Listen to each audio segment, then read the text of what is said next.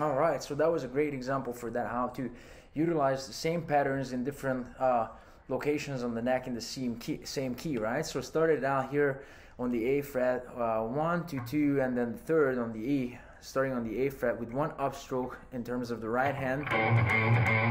Heavy palm muting is always incorporated and welcome because that creates so much more density and texture and attitude, and it just sounds cooler. So why not then? Look.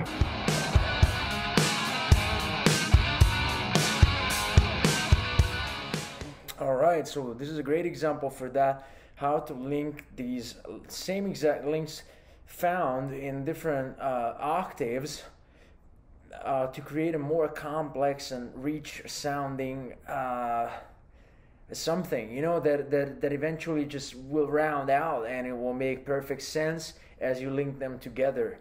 So let's take a quick look at it, how it was incorporated and what positions can we pull it out within the same key.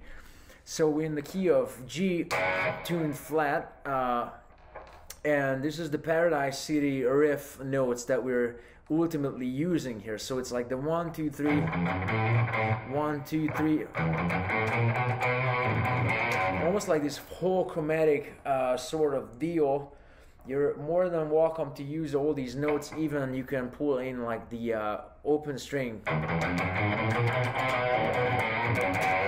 Alright, Slash is highly known for that, and he does it great, so why not get inspired by that and incorporate it to our own play style. So what we got here is, this is like the main theme, and this is like a really establishing motive for this sort of stuff. And the trick again, it's extremely high, it needs to be highlighted a ton, is that the right hand, okay? So the difficulty to pull this out correctly, it's not laying in the left hand. In terms of the left hand, the lick is pretty straightforward and simple, but the miracle happens here really in the right hand.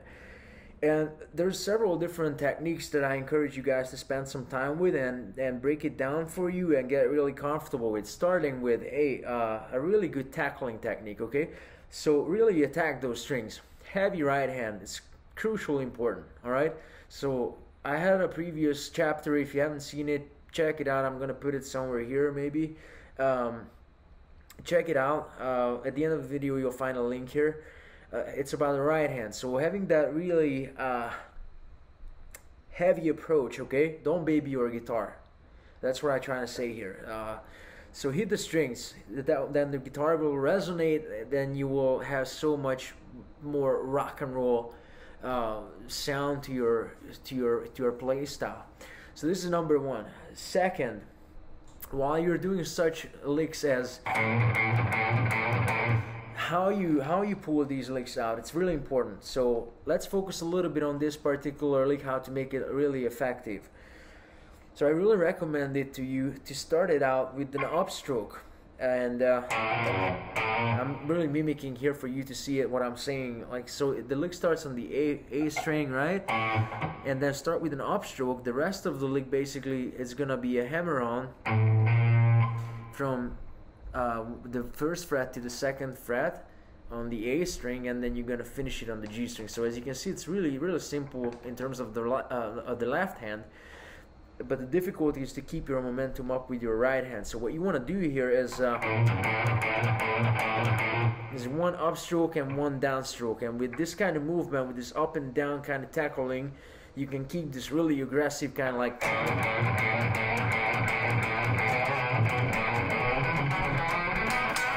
And this kind of flotation stays true to the rest of the style. Okay, so this is really important. This is not.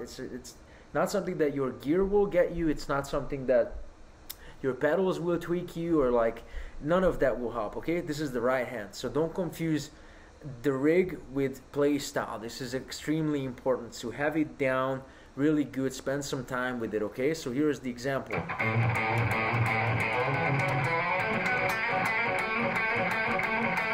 And as you notice, the lick was the same exact thing that we did up here, down here on the lower octave, but we're moving it up and having that kind of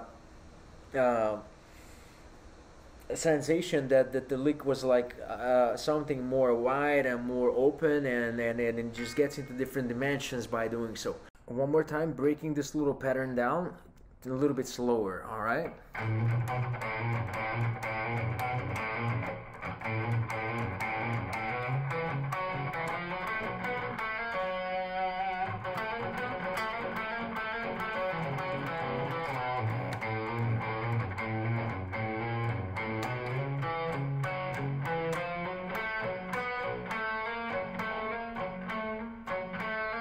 Up and down, up,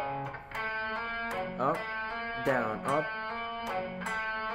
I'm trying to really mimicking with the right hand so you can see the pick. It's actually one upstroke, hammer on, and then the next time you pick is a downstroke on the D string.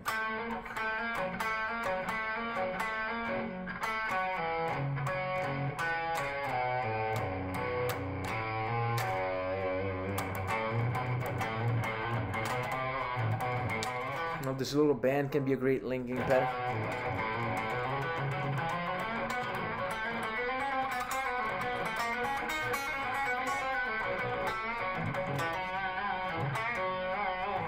Okay, so in between those two you can use like linking patterns, like something like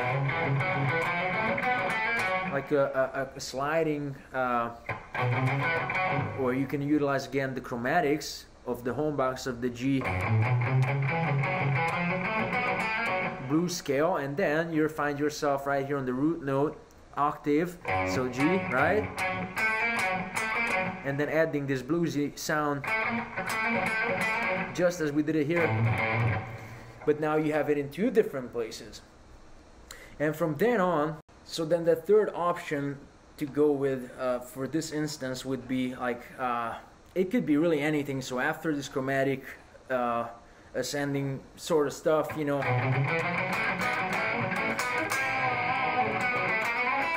this is the key here, like where we are arriving to slide up to the 7th on the G and 6th on the B, and then these notes again, look, same thing, right?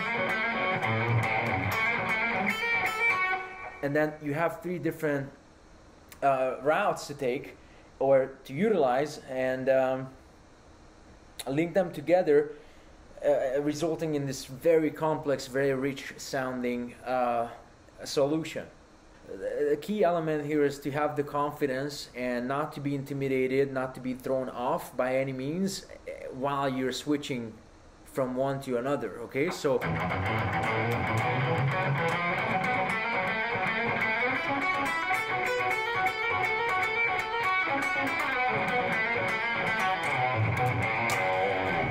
you can create these your own patterns, but just make sure that you keep up with the dynamics, the rhythm is on point. Okay, these are important. I hope this will have some impact, and if this is something that you were seeking for, if this was something that you were unsure of, and then we'll take it from here very soon. Keep in touch, guys. I really appreciate all the new subscribers, and I want to send my greetings for all of you. It's really encouraging, and I've been working with a lot of you now, and work has been great, and let's keep up the great work. And don't forget, practice is on top, all right? So this should be always something, you know, making progress is extremely important, okay? So challenge yourself, keep yourself on the track of making progress. This is number one. You can't do nothing, you know, there's no shortcuts. You have to put the work in, and the rest will come. Okay, so I hope this will help. If you guys dig the content, I appreciate if you like, if you comment, you help me. I hope I help you. And until see you very soon, guys. Hasta la vista, baby.